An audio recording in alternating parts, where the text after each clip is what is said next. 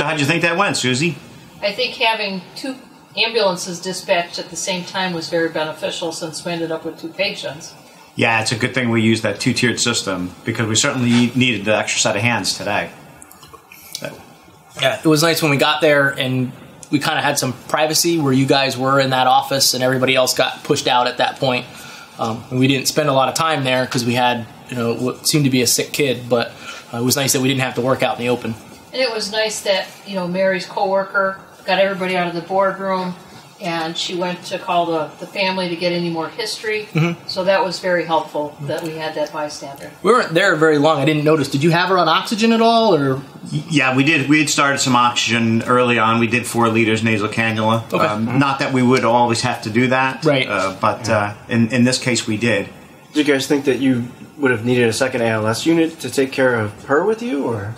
Well, it was nice when Mike was doing the oxygen, I did the vital signs. Mm-hmm. So our initial set of vital signs were good, mm-hmm. and then as soon as the baby was delivered, we took another set just to make sure. And I think with her vitals were stable, that we were able to transport, and we had our vehicle there quickly as well. So yeah, had we not gotten the bleeding under control at the end, certainly we should have considered an ALS unit for the transport. Right. Was there a lot of bleeding?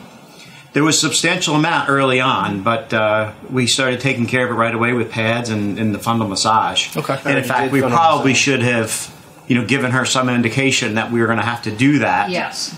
It happened so quickly that once the baby was delivered, I used pads, and then Mike started right away with fundal massage because she was hemorrhaging. Right. So we should have taken the time to do that. But we just moved so quickly. I'm sure it wasn't all that comfortable for her, but it worked. No. Lot. It seemed like there was a lot of pain associated with it, so we probably should have given her some indication that we were going to do that. Nice. So, yeah. Sounds like that went pretty well. Yeah, and I'm very thankful that you got the baby out of there so quick too. Yes. We were able to, try to refocus her. Although it was hard to do that, but it was absolutely beneficial that you got her out of it. She was anxious too because now she's bleeding, worrying about her baby. So having you come in quickly let us concentrate on the mother, and then you took care of the baby. Yeah. How'd that go? Well, we got out really quickly and got into the ambulance, and the child wasn't doing too well at first, but... a little lethargic, didn't have a real aggressive cry at first.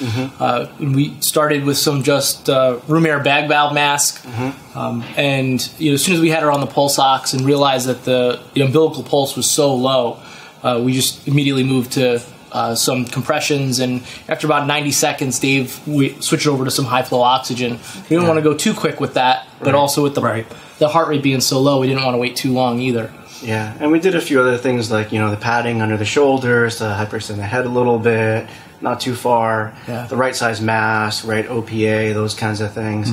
It was good to have that kit where you had everything in one place that you could look at. Right. What we should have had a little more accessible down the line was maybe like a length-based resuscitation. Sure. And I know it's in the ALS bag, but we should either have a second one in the PEDS bag or just move it there where all that stuff's going to be anyway. So what made you decide to start compressions?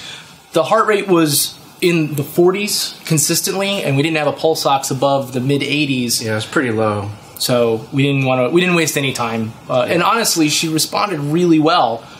We did compressions for probably less than a minute with some high-flow oxygen, just inflated the alveoli really nicely, and she started crying and moving on her own. Yeah, and the rest was good.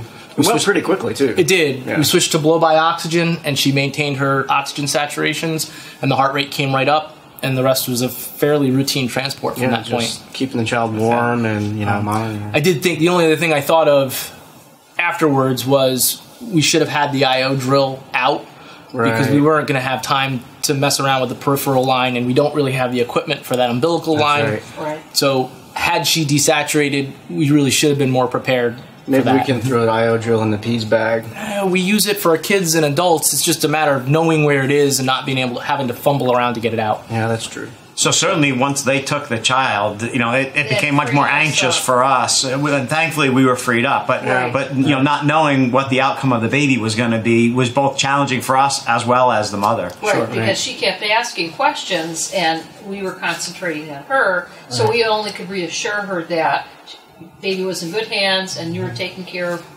the child while we were taking care of her. I think it may have been better to manage it that way instead of having both things going on in one location. She wouldn't have been able to focus on anything but the baby if she could hear it struggling in the background. Exactly.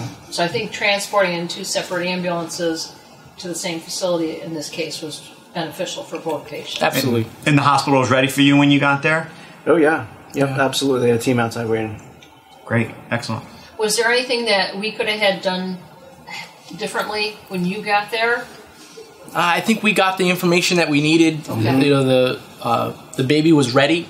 We didn't really have to do very much else. We were able to get into the ambulance and start the resuscitation immediately. Yeah, we had her wrapped up and ready to go that way. Warm, swaddler, that whole thing. So you gave us the real quick. This is what it is. See ya. So did you do APGAR? We really didn't. It's I don't always remember that, and to have to go by a checklist, and it's just too cumbersome, I think. Yeah, it sounds like use of the APGAR is on the way out anyway. It wouldn't have changed anything that we did anyway. Right. And then to try and relay that to the hospital, what numbers and the areas and the beginning and the end. Right. It just worked to plainly say what was going on. Right. We give a plain English report of what we did before and after, she was in distress, and they were able to put together a good picture of what they need when we got there. And what was helpful for us, because of how it was dispatched, we had our OB kit with us. So we had that right there with our airway bag, and everything was in there. So, we were able to lay that out, and since it was such a quick delivery, we were able to have all the equipment there and ready to go use. Yeah, it was important to take in the AED, the airway bag, and the OB kit all at the same exact time. Certainly, in this case, it paid off. Right. Yeah. No, that's good. Excellent. So, childbirth is a BLS skill. Absolutely it is. Well, that's good. I'm glad it all worked out well. Stork pins. We need pink stork pins. Yeah, I'm glad it all worked out well.